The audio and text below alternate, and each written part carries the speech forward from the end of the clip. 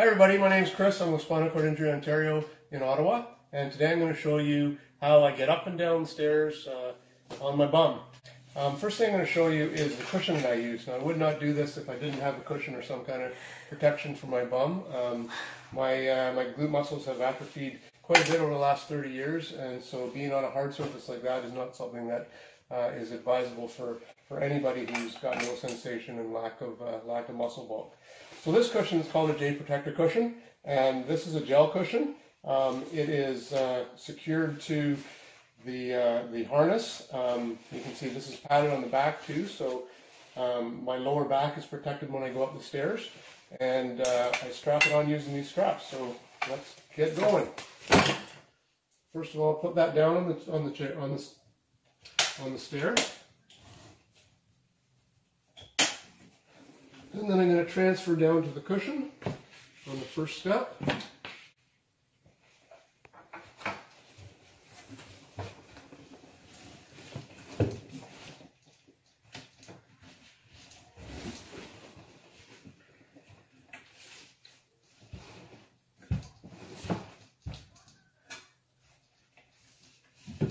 Move my chair out of the way a bit. And get straightened up so I can strap the cushion up.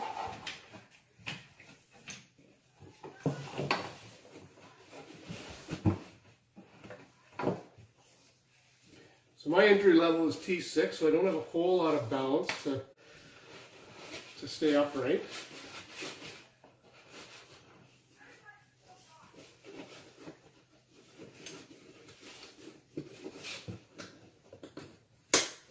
Okay, and then the cushion or the strap just tightens up like that. I got them crossed.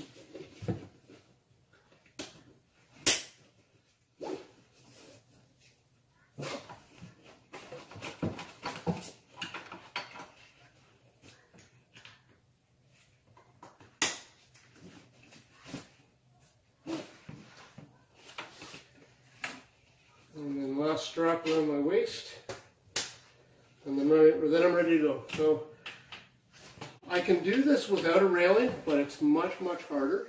And if I'm doing it without a railing, it's a whole lot easier if I've got somebody to lift my feet for me. But because I have a railing, it makes it a whole lot easier. So I'm going to use, most of my weight's going to be on my left hand, but I'm also pulling on the railing. So I'm just going to take one step at a time. And then I just let my legs drag up behind me.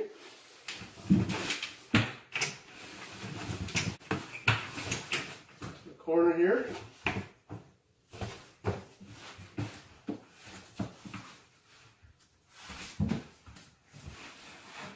And then the same way up the rest of the stairs.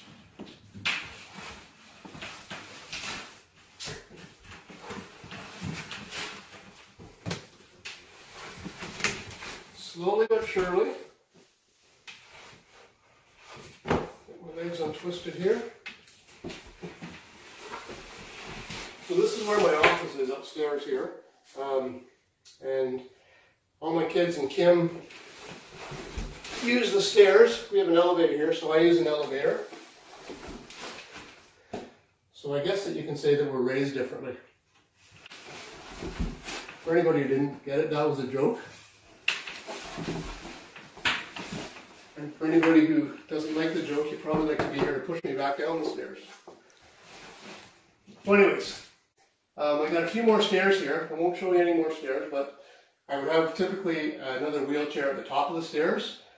Here at our house downstairs, we've got storage, and I've got my hand cycle and my racing chair rollers down there. So in the wintertime, I'm typically down there a few times a week. So I do this transfer, this stair climb quite a bit. So going down, it's just the opposite. I have gravity on my side going down, so it's a little bit easier. These stairs are very slippery, so it's easy to just get my feet to slide down in front of me. One step at a time. Take it slow. You also want to make sure that your bum is back far enough on the stair that you're not going to slip off the front of the stair when you're not expecting it.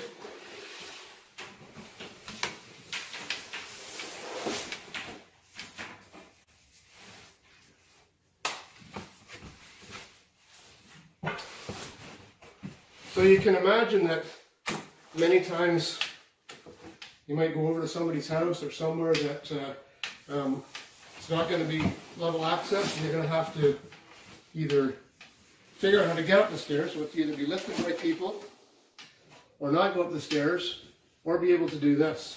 So this has been a skill that's been very valuable to me in helping me get to a lot of places that I probably otherwise wouldn't have gone. So then when you're back down at the bottom of the stairs, just unsnap my straps here.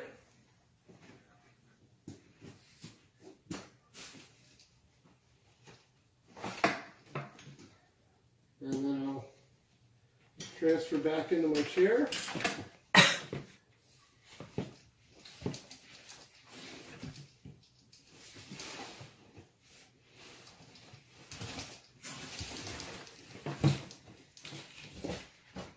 With a big lift like that. And that's how it's done. Thank you very much. Bye-bye.